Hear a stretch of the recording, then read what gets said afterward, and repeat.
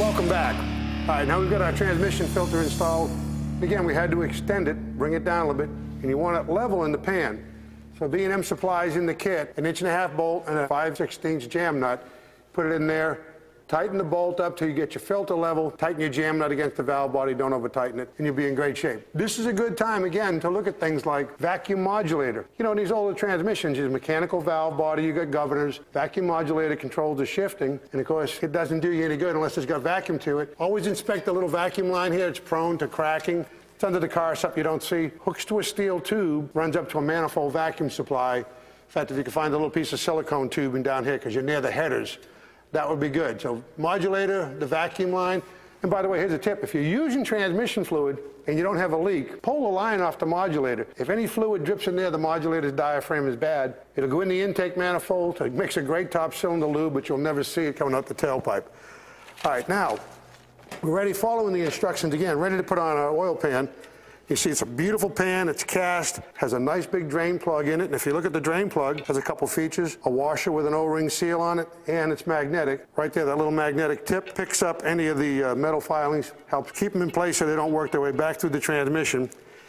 And what I recommend always is, like I said, heat kills transmissions, put a trans temp gauge in. Even if you can't control the temperature, if you see it getting high, you can shut down, let it cool. They have a great place, a 1/8 pipe tap right there. The temp gauge will screw right into it. That's where the probe would go. If you're not going to use a temp gauge, they supply a little brass pipe plug, put a little thread dope on it, tighten it up so it doesn't leak. Now I'm ready to put our gasket on. And again, I put a little blue thread locker on all of the threads, and that's what you want to use, the light stuff. Don't use any red, because you want to be able to take it back apart. I'll put this up, get a torque wrench, torque it to specs. Meantime, let's see if Davey's doing anything besides messing around. All right, here we are. We got the prototype made. This is fresh off the computer. After several hours, this is all made up of individual fine layers of plastic, and here's what we have. Now what we're going to do is we're going to test fit this and see just how close we were. If there's any changes we have to make, then we can go back on the computer and make the changes, make up another one like this. Doesn't take long to do it. So what I'm going to do is I'm going to start putting these bolts in there, and we'll just see if everything lines up. And if it does, then the next step will be actually making these things for real.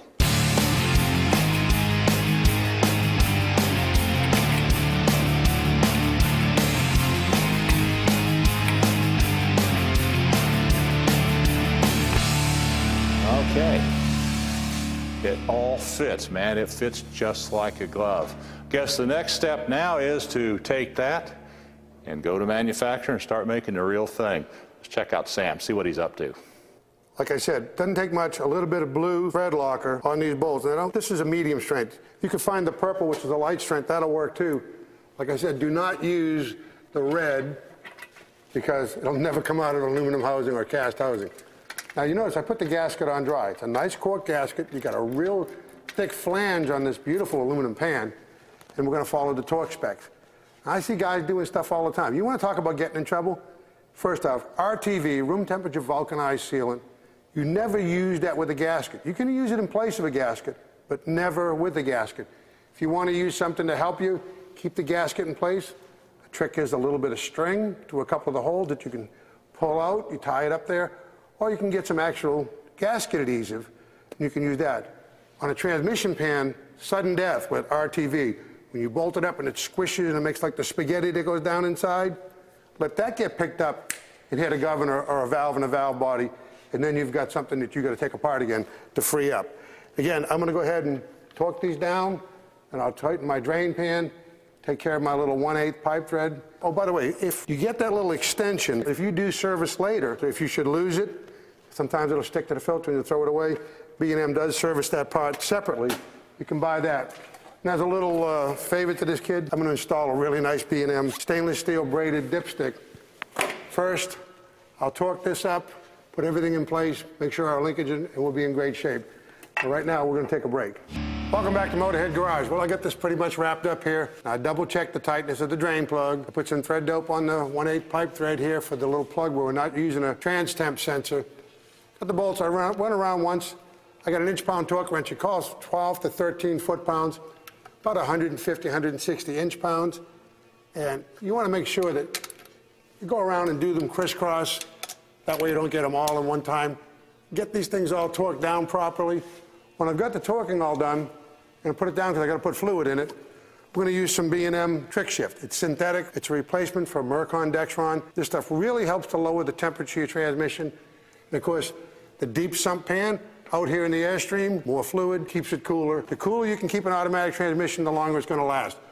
I'll finish torquing these all down, put it down, put our dipstick in it, and I got another little surprise for you. B&M's working on these Camaros. Right now, let's check with Davey. Okay, folks, here it is. This is the prototype that I just checked out. It was fit.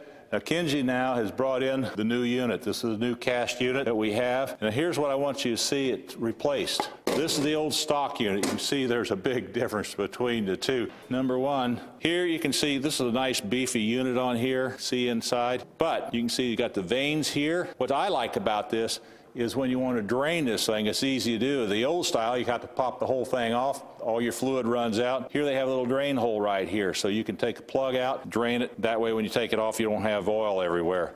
The other thing is nice about it is these two things right here. Tell me about those, Kenji.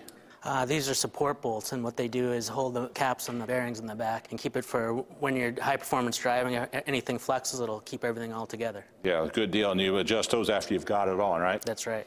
Okay, and of course you got all these nice fins on here. This will help cool it. Well, this is a class piece, but you know, one of the real keys on this is to putting it on so that it doesn't leak. And the key on that is what?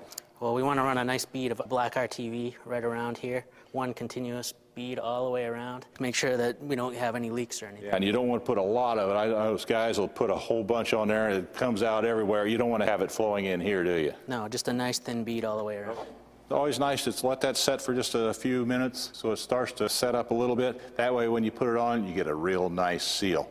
This is in pretty good shape. Let's go ahead and we'll put this up. Now, the other thing I want to mention here too, make sure you clean this off real nice and clean. As you can see, we've removed the panhard bar here, so it's easier to work in here and for you to see. But you want to make sure these surfaces are nice and clean, and if they are and you put it together, you're not going to have any problems.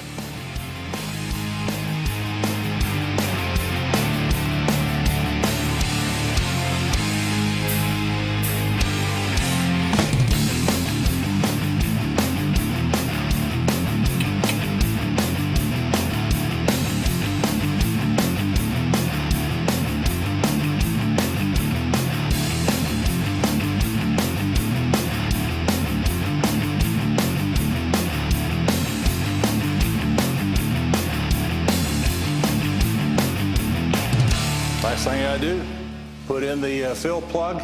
Before we do that, we'll fill it with fluid and we're in business. Let's check out Sam. All right, got our oil pan installation all done, dipsticks in, and I refilled the transmission. By the way, it took 6 quarts to fill it up. Now, normally when you drop a pan, the shallow pan, 3.5 will do it, so make sure you check it good and run it, put it in park or neutral, and get it on the right mark. Now, I promise you a little bit of a look into the future here on what they're prototyping for this first generation Camaro, 68, 69. You're familiar with the Quicksilver shifter and the Mega shifter. One's a ratchet shifter, one's a gated shifter, and they've always worked great from B&M, putting them in these Camaros. Remember that old horseshoe shifter it came with? But you had to modify things. This shifter, they've got it designed now, goes right into the console, no modifications, and you got your choice of Quicksilver or Mega shifter. Is that right? That's right, Sam. This is really pretty. Got some nice lines on this stuff. Now, they're going to upholster this? Is it going to be colored? It's actually going to be chrome. That's going to be chrome? Yeah. Fits right into the console with no modification? No modifications whatsoever. It goes right in. That's great. That'll keep your console looking real nice, and you got a great shifter so you won't miss gears. Pretty nice. What do you think, Dave? I tell you what, that is slick as all get out. That is a nice, nice piece. Well, I'll tell you what, Sam, I don't know about you, but I've had a lot of fun working here. How about you? Absolutely. This is a great little project. We've got a few more things to do to this kid's car before we give it back to him, but I think we're running short of time, aren't we? Yep. We want to thank Kenji for letting us come in here and do his shop, and thank you for all the stuff you've shown us. Folks, we've run out of time. We'll see you again next time here at Motorhead Garage. You going to take that home? No. Watch him, Kenji. He'll take it home.